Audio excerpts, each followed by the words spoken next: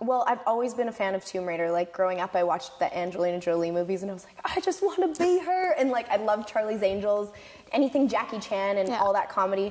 I loved those things, but I wanted to do performing or something to do with film, and I wasn't quite sure. Yes, the car came and it hit my body.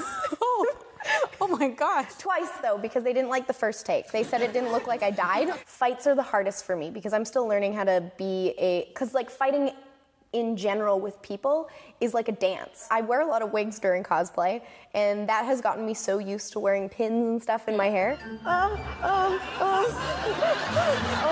that was terrifying. Yeehaw.